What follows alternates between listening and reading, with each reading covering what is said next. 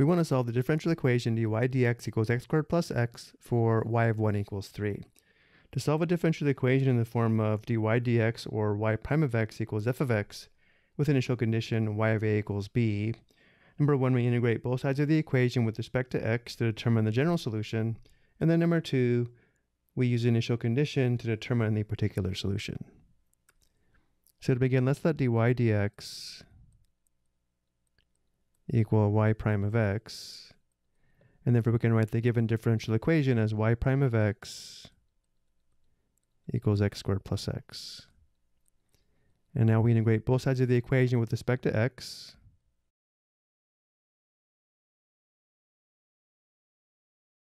On the left, the indefinite integral of y prime of x dx is equal to y of x plus some constant. I'm going to go and just write this as y of x. We'll include the constant on the right. On the right, the indefinite integral of x squared plus x with respect to x is equal to x cubed divided by 3 plus x squared divided by 2 plus some constant. And again, combining the constant on the left and the right on the right, we'll let the constant be c.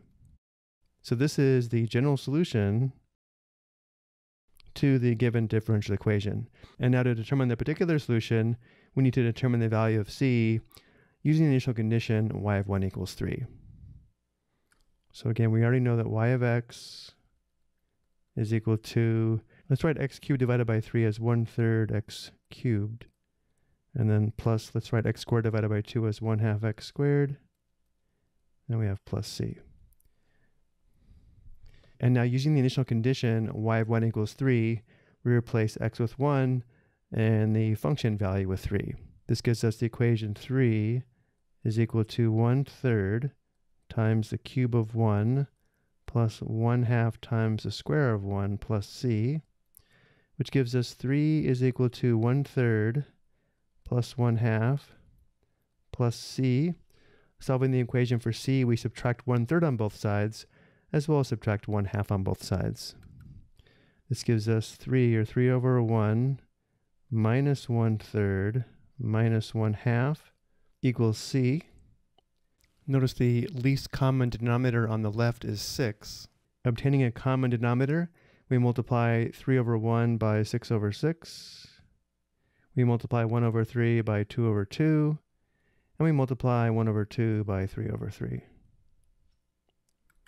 Now we have c equals, we have a common denominator of 6, and the numerator is now 18 minus 2 minus 3, giving us c is equal to 13/6. So now we know the particular solution is y of x equals 1/3 x cubed plus 1/2 x squared plus 13/6. I hope you found this helpful.